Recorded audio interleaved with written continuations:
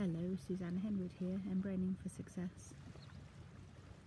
Do you ever find that sometimes you doubt your place? You're not sure where you belong, or indeed even if you belong.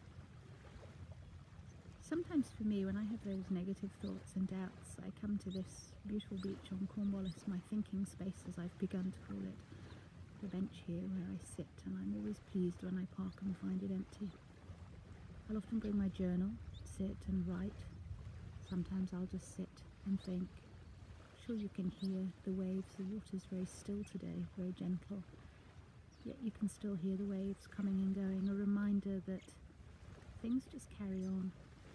So many analogies, going with the flow, not trying to force against the tide, and just knowing that that life force will keep flowing.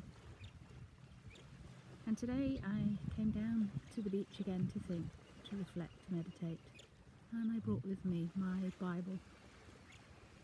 And I don't always share so openly about my Christian faith, but one of the Psalms that I love to read when I question belonging is Psalm 139. And I thought I'd just offer it today for you in this beautiful place, sharing this beautiful sound of nature, vision of nature, the colours.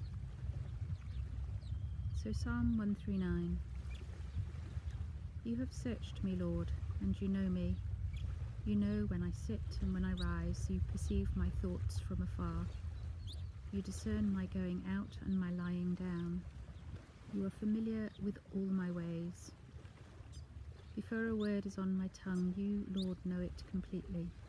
You hem me in behind and before, and you lay your hand upon me. Such knowledge is too wonderful for me, too lofty for me to attain.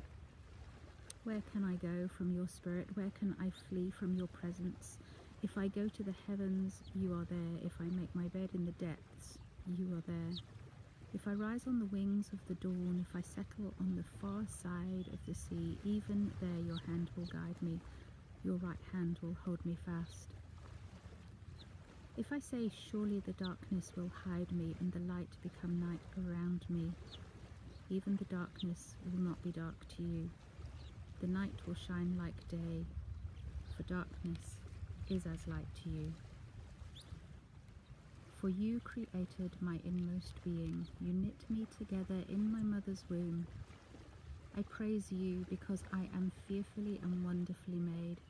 Your works are wonderful, I know that full well. My frame was not hidden from you when I was made in the secret place, when I was woven together in the depths of the earth. Your eyes saw my unformed body. All the days ordained for me were written in your book before one of them came to be. How precious to me are your thoughts, God. How vast is the sum of them. Were I to count them, they would outnumber the grains of sand. When I awake, I'm still with you.